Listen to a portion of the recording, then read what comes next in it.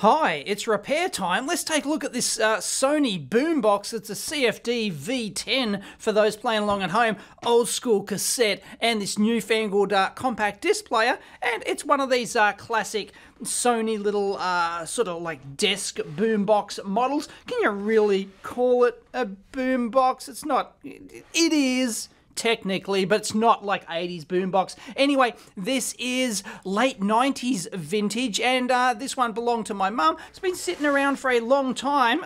It's been in various moves and whatnot. The poor antenna's been broken. All the electrons are going to fall out. Anyway, as is common with these things, dual mains and battery. That looks like D instead of those mongrel C cells. And the great thing about Sony gear like this is that you can get the service manuals for them, and they're fantastic. And yes, I can get the service manual for this particular Australian model, and we'll take a look at that later, so stick around for that. Base reflex body, got a main driver plus a tweeter up there. It's probably just one of those piezo type ones anyway. Let's plug this in and see what's wrong with it. Hopefully it's still buggered. Oh yeah, there we go. There we go, it's buzzing. And that is independent. Whoa, oh yeah. Yeah, there we go. I thought, I was gonna say that was independent of the volume control, but has it come good? Because before, I swear, damn it, Murphy gets me every time, I swear it was. The fault with this thing has always been that it had this huge hum in it, regardless of any mode. It's probably come good. If I whack a CD in that, it's probably going to work now. Oh, I've come a gutser. Do I even have a CD to put in it here in the lab? I don't think so. The first thing you would do is actually try this on dual on battery power as well, to see if it's anything to do with the mains power supply. Power it from the bench power supply. I like this, how they use the board down there for the final contact. You can see just a couple of jumper links on there for the positive terminal. Put some hot snot in there for good measure. Now, I was wondering actually how they switch between the DC source and the AC. They could just like diode OR it. So, but like often they'll have like a DC AC switch on it. Looked in here and I saw this. Look at this. I reckon that is a little micro switch that automatically disconnects the batteries when you plug in the AC power cord. Isn't that neat? Love it. Well done. All right, let's power it up on DC. So I'll switch the output of the power supply. Whoop, it's drawing naff all. You can see that up there, and you might be wondering, where's the power switch on this thing? Well, it's actually the tape CD radio off. There it is. So you put in tape. So let's whack it on. Whoa. Well, it turns out that radio reception sucks on the other side of my new lab here. I put it near the window over here. Bob's your uncle. This is on the mains input. Working okay. Anyway, it's still, I reckon it still has a problem. It's kind of come good, but yeah. Anyway, let's take it apart. We're gonna need a bigger boat. Unfortunately, that's the longest one I've got. Reaches in here. Doesn't reach in there. Oh! Unfortunately, this is a flathead. Yeah, I'm short by that much. Wouldn't you know it? Bloody Murphy. And the screws aren't those combo flathead Phillips either. Ugh. And as usual on Sony gear, it's got the little screw marker. Beauty. Well, I'm back, and if it's worth doing, it's worth overdoing, so here we go. There's some plastic in there. The head's too big. Unbelievable. Eventually got it though. There we go, look at that. 450mm for those playing along at home. Aha! There's one pesky screw right up in there, which you can't obviously get in like that. It just, the angles don't work. So you've got to put that down and get through the back there. Geez, that's a bit rude. There we go. Like it just popped off all on its own. There it is. Oh, look at that nice length on those to open it up. That's lovely. Like, you know, they've thought about servicing this thing. It's really quite neat. Ah, it's on little slideys. Neat as. I really like how the tuning cog thing works here. You can see this this yellow looks like a cable tie type thing. That's just the identifier on the front. That's just the marker on the the front window, but then they've just got this cog wheel which then goes up against here. So you don't have to run all your little, like little string things over to the front panel. Nice. Check it out, they faked the tweeter. There is no tweeter. There's the little, like, it looks like there's a little tweeter in there. It looks like it's a two-way jobby, but it's not. It's just a piece of molded plastic. It's terrible, Muriel. Look at it. Anyway, there's the Sony full-range driver there, 2.8 ohms, 4 watts for those playing along at home. The reason it has to be such a low value, 2.8 ohms, very common because this thing is battery powered. It's only like 9 volts maximum. You know, it's going to operate that when the battery's drained. So you still want to get a decent amount of power out of the speakers without having to generate voltage doubler or something like that to generate a higher voltage supply rail. So yeah, they go for the low value jobs in those particular cases. Very common with, you know, little portable ones like this and 12 volt car stereos too. So it's real easy just to take that entire front panel assembly out. That's neat. So this is like a little, that's a little LCD there that just displays the track number and a few buttons, and that's about all she wrote. So what I find interesting about the inside of here, look at all the dust that's accumulated over the years, but look, they got a foam piece there, which is sort of blocking that bit. There's no matching foam piece there. There's no foam over this side, yet there's some foam strategically stuck down on this side here. Just find that rather curious. Anyway, is that our date code? What does that say?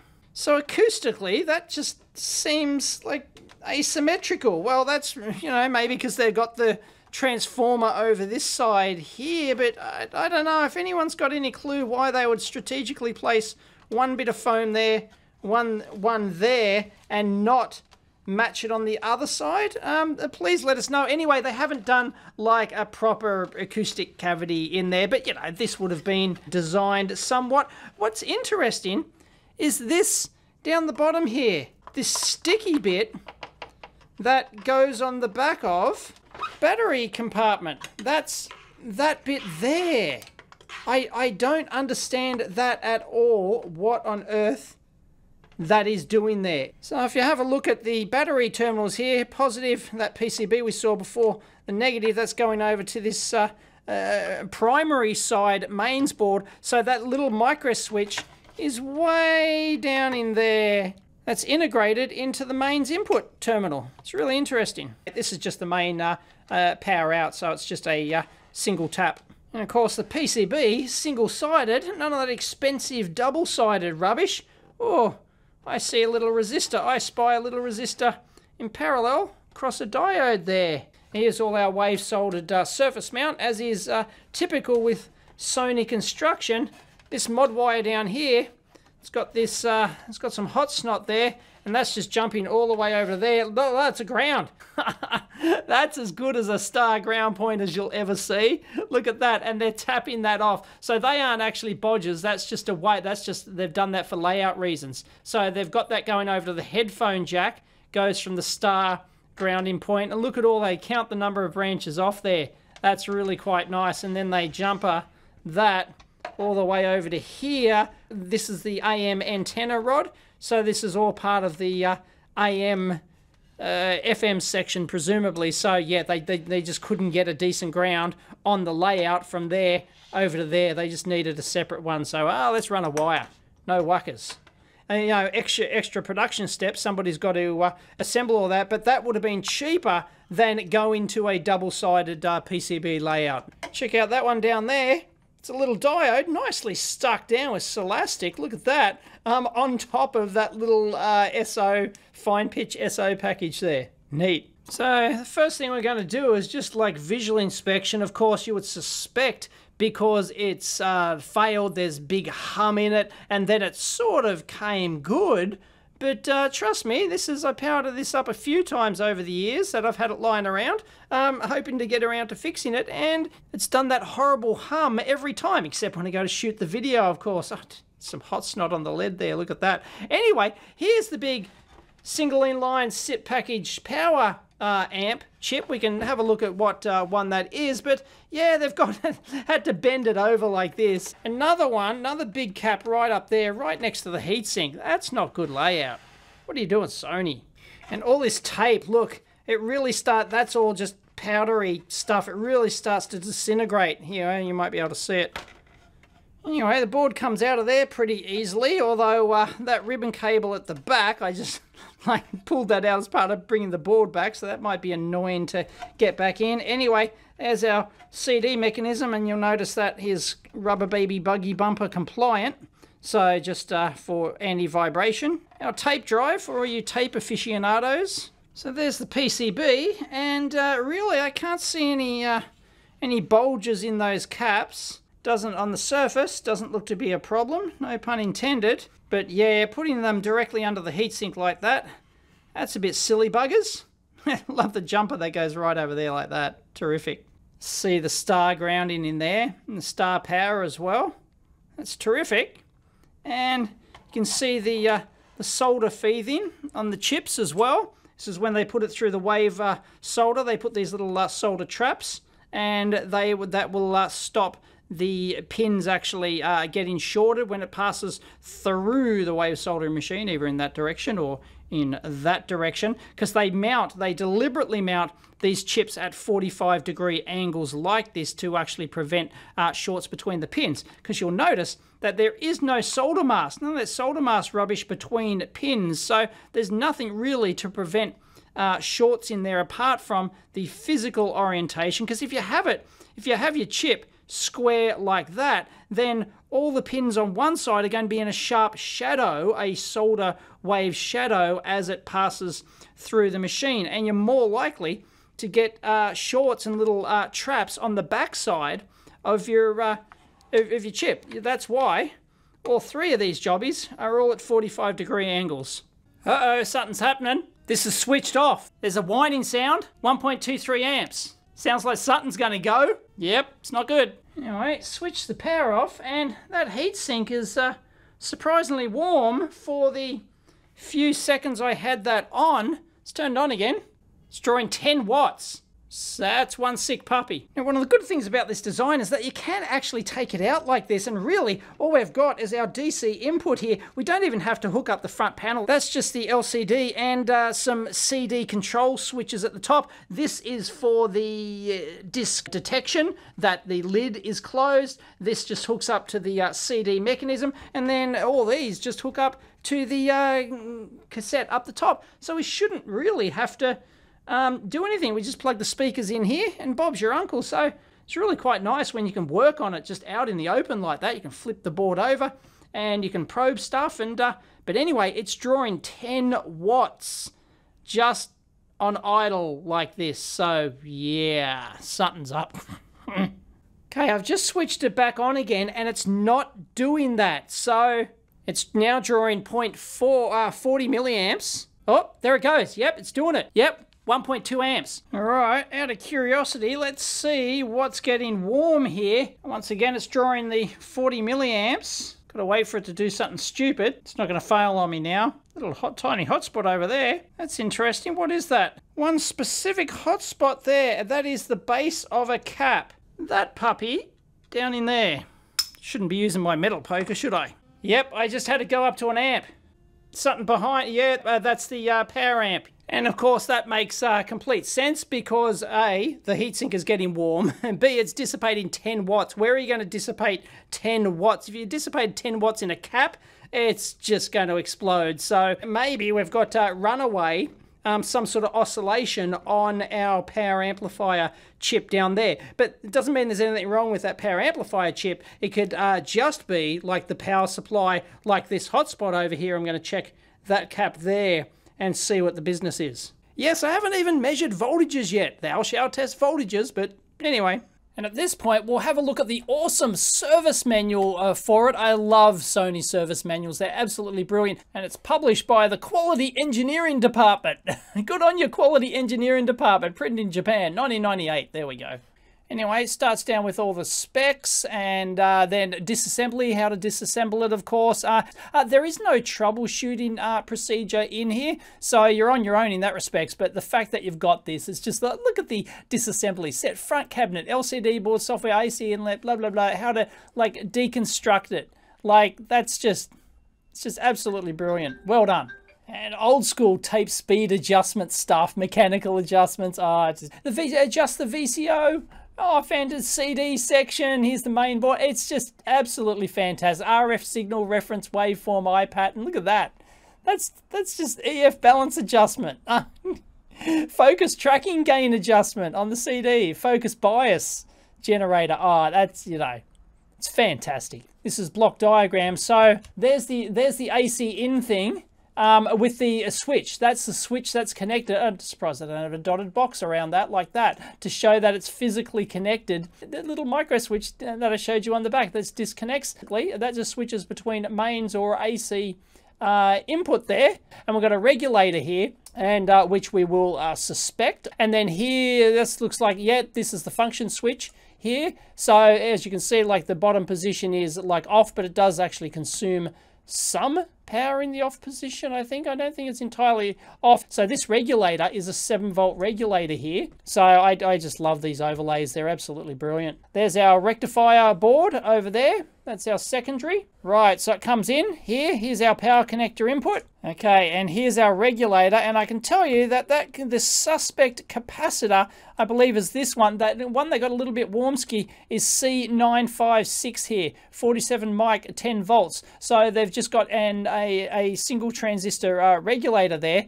That'd be the first thing I'd be checking, just to make sure that I shall check voltages. It says our 5-volt regulator. Okay, so that's doing it for the digital logic stuff. So yeah, like single transistor, they don't need anything more than that. They're saving money on that compared to like an LM7805 voltage regulator, for example. It's going to be a couple of cents cheaper to implement that. And I always find these things a bit hard to follow, like, you know, when you have to put the switch in different positions and stuff like that, like in multiple places across, you know, the schematic, often in different parts of the schematic. Like oscilloscopes are classic for this and things like that. Just trying to keep things, like, get the signal flow going. Anyway, that's a nice schematic. I love it. And yeah, like, I don't think there's that, like, we don't have to concern ourselves with all this digital logic down here. Like, we're going to come a gutser here. Oh, here's our power amp.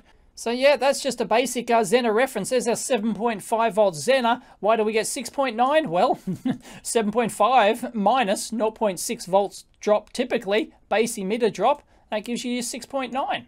Winner, winner, chicken dinner. It's a 2SD, 23.96 for those playing along at home.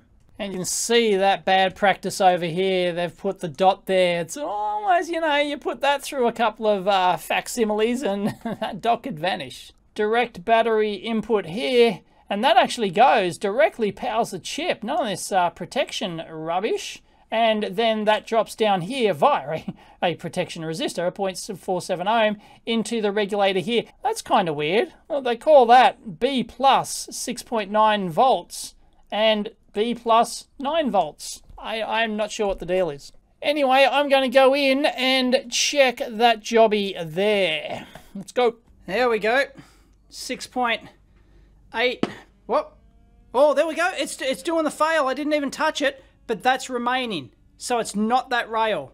So, yep, it's drawing 11 watts again. So anyway, this is where, like, you don't want to be probing in there like that. You can accidentally short things out and you can really come a gutser. It's best to get, like, little easy hooks or some other probes that you can hook on. So I've got one just hooked onto the bottom and one just hooked in, and then just power it up and do it one by one. It's just safer. Now, there's actually no need to suspect these two big 2200 mic caps here, because they're just the AC output coupling caps for the speaker. But, of course, one of the problems with suspecting a cap here is that there is no ripple. We're powering this from a DC supply, so, like, even if one of these caps, like a big main input bypass cap, had gone, it's not an issue, because we're seeing, like, presumably some sort of oscillation of the power amp module.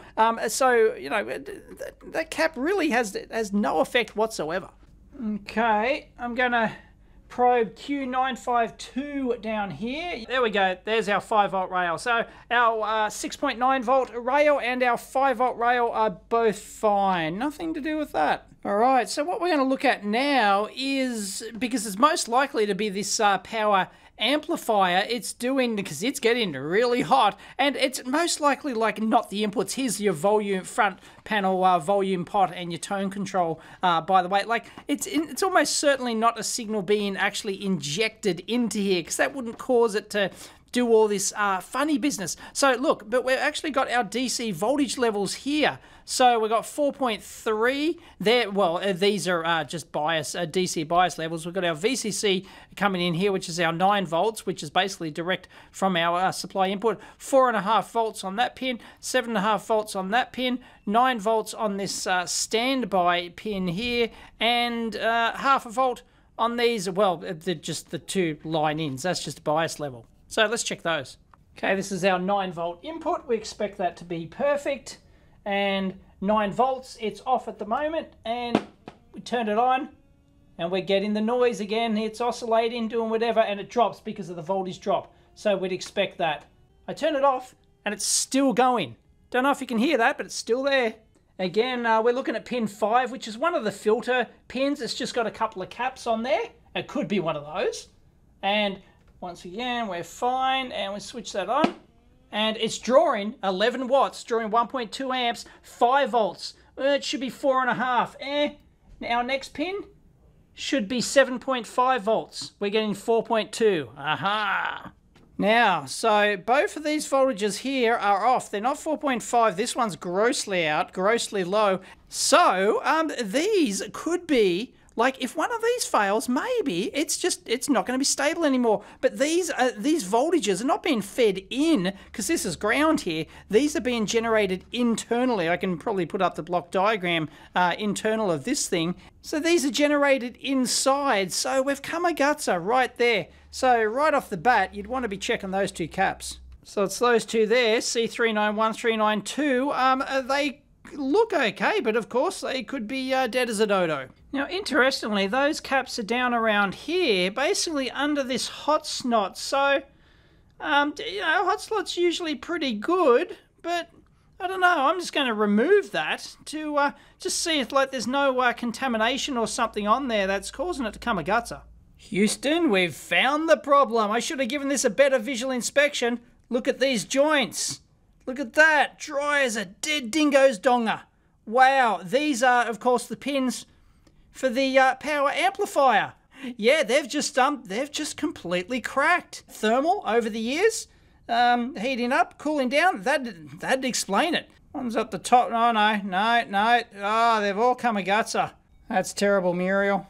Well, I could have saved myself a little bit of time if I had just done a better visual inspection of those. I should have. Like, yeah, no excuse. I should have looked at the power transistor. Of course, it fits the symptoms that we're seeing. Like, it's like intermittent. Of course, joints like this, it'll be horribly intermittent. It based on, like, it changes when you power the thing up. Because, like, thermally, it's different, and, like, who knows what issues you're going to get caused by not just one, but potentially more than one, although it might only be one that's actually the cause, but they all look horrible. Classic failure mode. So let's go and resolder those, shall we? Just show you those a bit better up close. That's Gonski. Look at them. Yep. Don't even think about why it's, you know, what mechanism is causing that issue. Yeah, when you got cracked joints like that on your power amplifier, yeah, it's going to ruin your day. And there's the after shot. Look at that. Beautiful. I sucked out all of the solder and put on fresh stuff, and that looks, it's beautiful. Thing of beauty. Joy forever. All right, so let's power that back on. I'm pretty darn confident that's the issue. Yep, there we go. Yeah, it just faded out. Like, I kind of remember it doing that. There we go. And it should fade out as you turn it off, because as the capacitors discharge, and then it instantly cuts off because there's like a standby feature. So you can't pick up anything in here, even AM. They still transmit on AM? I think they are. Anyway, pretty confident that that sucker is fixed. Classic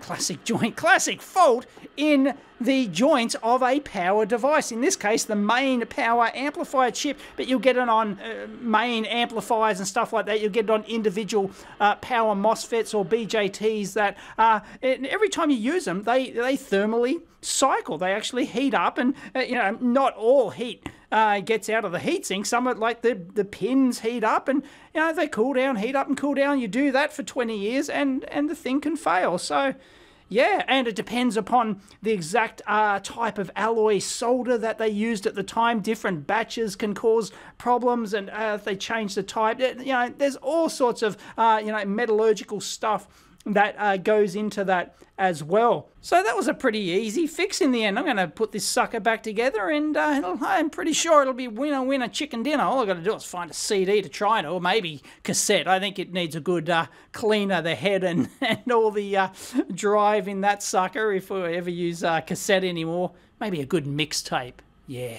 And to get those cables back into there from the CD mechanism there, I've got to take the whole top part of that off. So there's your rubber baby buggy bumpers. For you tape transport aficionados, sorry about the dust. Yeah, I know, I'll clean it.